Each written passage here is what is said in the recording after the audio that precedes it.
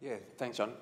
Well, in our business in particular, there are some good bits and the bad bits. Definitely keeping with the theme that Alan was mentioning. But the really good thing for us is that the good bits are by far the biggest part of our business, and the bad bits are in the smallest part. So if just circle around the country, I'm going to start with the bad bits first. Perth is diabolical. Your vacancy rate in Perth is around 25%, so that's literally 1 in every 4 floors are empty. We also agree that there are further job losses to come, so it's not a good story. Rents this year have fallen about 20%, and that was off a low base, so bad. And what turns that around? Actually don't know at this point.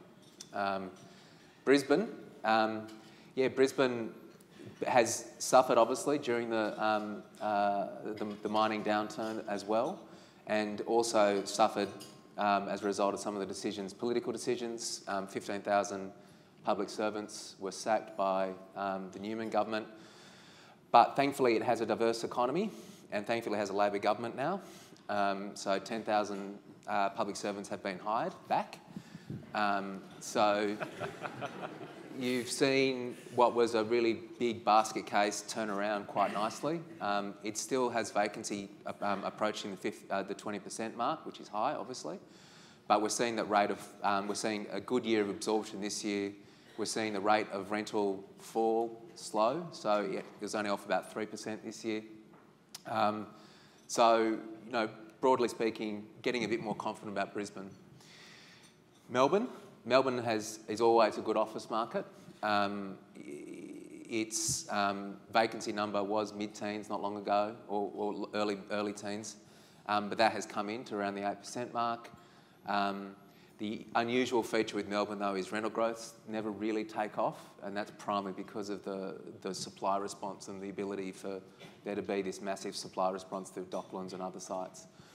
But the real good news story in our business is Sydney. Sydney has strong fundamentals. The New South Wales government is doing a lot of investing in a lot of infrastructure. That's resulting in a lot of lawyers being hired, a lot of accountants being hired, engineers. So it has strong underlying fundamentals. It's also basically had a little bit of a big tailwind really thrown upon it as a result of stock withdrawals from the Sydney market. So those stock withdrawals are for apartment buildings and also for the new metro train line that's being built. So you're looking at a market in Sydney where vacancy is currently around 7%, but most people are forecasting a vacancy rate of between 3 to 4%.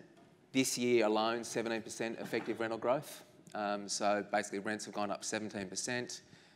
We're anticipating effective rental growth in the next 2 to 3 years to be around the 10% mark. So rents are really going to go up, and vacancy is going to be in that sort of mid 3% mark. So there virtually is no space in Sydney at the moment unless you want to go to Barangaroo.